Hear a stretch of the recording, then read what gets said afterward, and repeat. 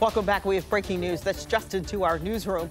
The man accused of brutally beating and killing a man in 2021 and posting the videos to social media is now changing his plea to guilty. This happened just minutes ago in the trial. 10 TV cameras were in the courtroom as 35-year-old Timothy Kendrick pleaded guilty to aggravated murder, kidnapping, tampering with evidence, and abuse of a corpse. Kendrick's accused of killing 30-year-old Drew Mendelbaum, whose body was found beaten and burned on Sawmill Road in July of 2021. Just yesterday, jurors saw graphic pictures of his body and the videos Kendrick posted to Snapchat.